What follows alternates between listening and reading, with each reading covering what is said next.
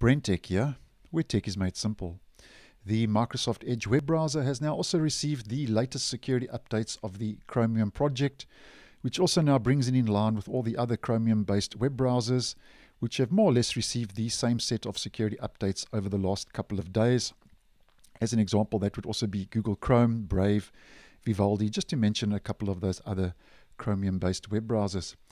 Now, this is a very important security update which started rolling out to Microsoft Edge on the 17th of March 2022, and it contains 11 security fixes to 11 security flaws in the Chromium engine which Edge is based on.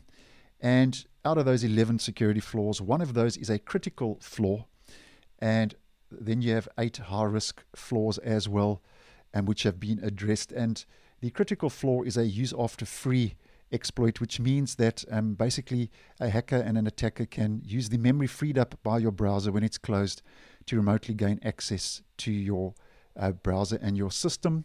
And then those 8 high vulnerabilities, those are also mainly use after free exploits that have been patched. So it's important to check that your browser is up to date to address and fix those 11 security vulnerabilities that have now been fixed with this latest security patch to the Edge browser. And to see if you have the update, as always, we just head up to the menu in the top right, help and feedback about Microsoft Edge.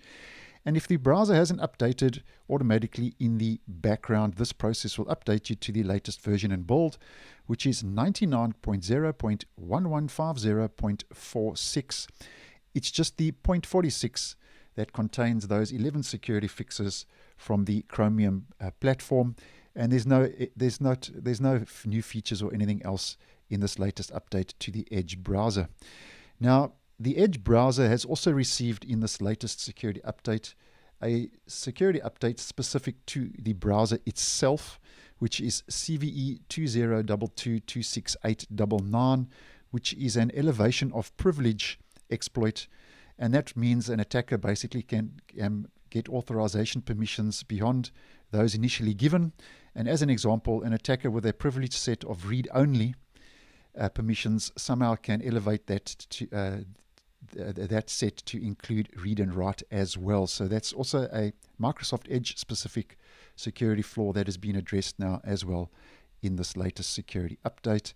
And it's always good to check that your browser is up to date, especially if you're dealing with security flaws, as your browser is your first line of defense to the online world. So it's always good to check and double check that your browser is up to date.